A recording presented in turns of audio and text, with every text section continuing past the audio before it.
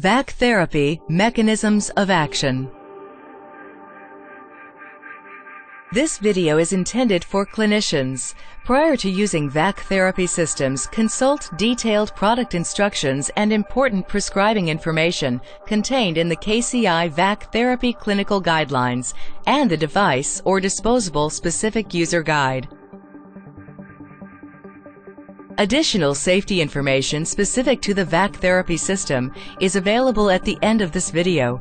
Contact your local KCI representative or call 1-800-275-4524 if you have any questions before initiating therapy.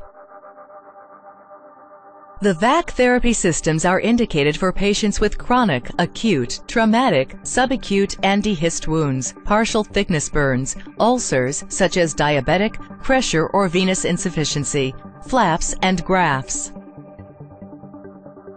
The unique V.A.C therapy system promotes healing across a wide range of wound types and helps provide benefits to patients in all care settings.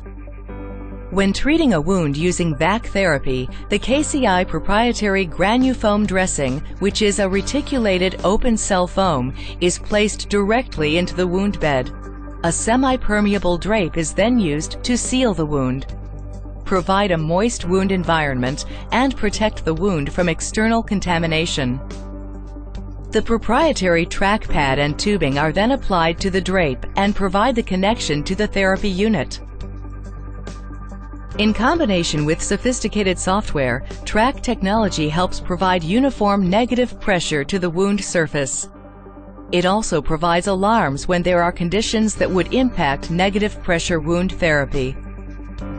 The application of uniform negative pressure when delivered by V.A.C therapy induces a physical response, macrostrain, and a biological response, microstrain, that removes exudate and infectious material, reduces edema, and promotes perfusion and formation of granulation tissue.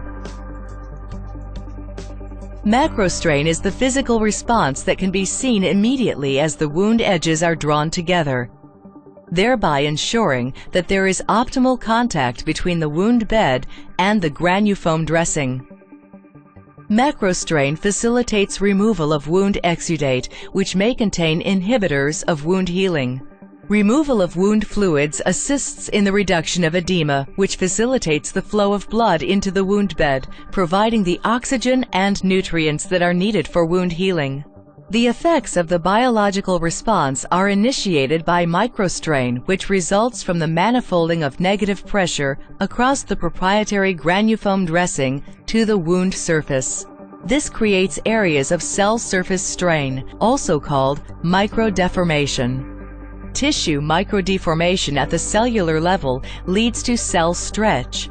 When cells of any kind are stretched, they are stimulated to expand, become thicker, and more metabolically active.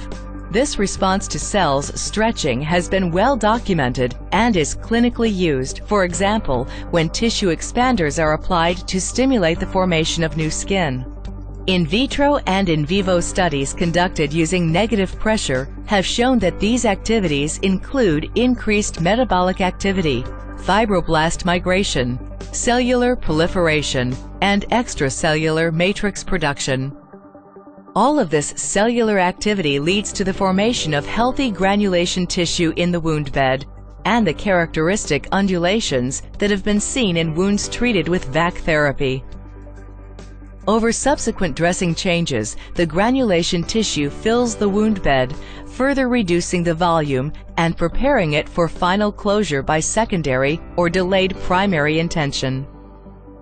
KCI's V.A.C therapy system. Healing by design.